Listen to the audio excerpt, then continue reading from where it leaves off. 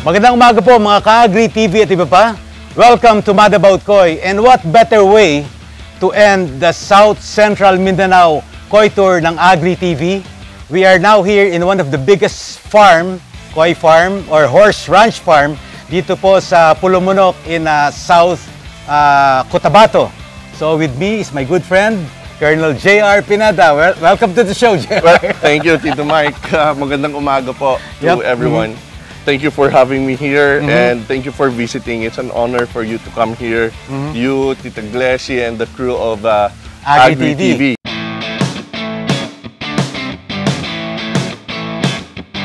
Friends in Koi, without further ado, I'd like to give a brief backgrounder of our good friend JR here. By profession, he's a colonel, of course, but he's also a rancher, horseman.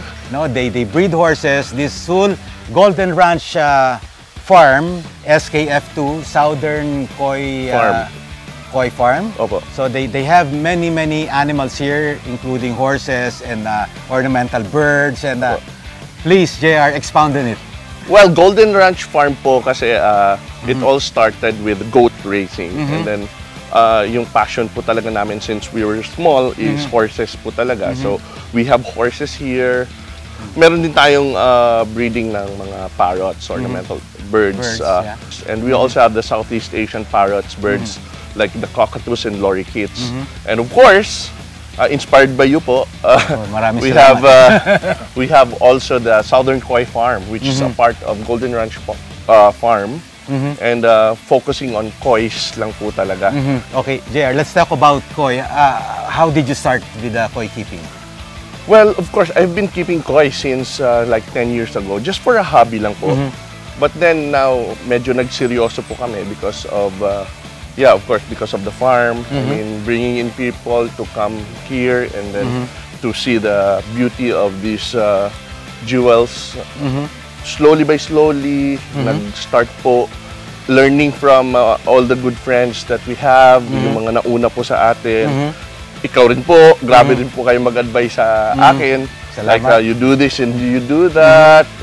Yung water quality mo, you have to check it and all those stuff. So, nahook na rin po talaga ako sa koi because I'm really, I fell in love with this fish kasi yung starting from a tosay like this, it's really a challenge to grow the fish to as huge as this, like 80 cm, like ganon. So, very challenging and nakakawala ng stress and marinig mo lang yung water dito, Mike. Sarap na.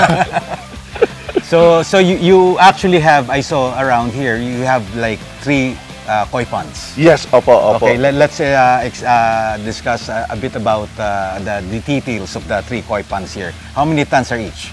Well, Tito Mike, the first 2 ponds that we build here is around nasa 48 tonners po siya na pond. But then this is our latest pond. I think this is like 6 months old pond. Okay. This is like around 130 tons. 130,000 liters po. Yeah, opo. So how many fish inside approximately? Well, actually, Tito Mike, I'm planning to put my best of the best kois here para yung growth nila mas maganda, the water quality hindi mako-compromise. So, but as of now kasi Tito Mike, we're still renovating the second pond. So, medyo congested pa. JR, parting words on this episode? Well, for koi shows, you have to ask guidance as well as to those yung mga first timers or new to this hobby. Dapat meron nag-guide po sa inyo. Like me, I'm lucky enough to have very good friends like Tito Mike, yung mga kaibigan natin na ibang mga mga enthusiast na nauna po sa atin. Feel free kasi dito sa hobby na to ang sikat koi. With that said, JR, thank you so much. We will be back on the next episode. Join us again as we will show you the beautiful collection of JR. Pwede ba hagurin din natin, even mga horses, JR? Pakita din natin sa kanila, no? Yes, And once again, thank you so much for your very warm hospitality in Golden Ranch Farm. Stay with us next week. We will show you the koi collection of Colonel J.R. Pineda dito po sa Pulomonok. See you again next week. My name is Mike Hernandez with my friend J.R. Pineda. Colonel J.R. Pineda. See you soon. Kita kits. Yeah, give me high five. Bye-bye.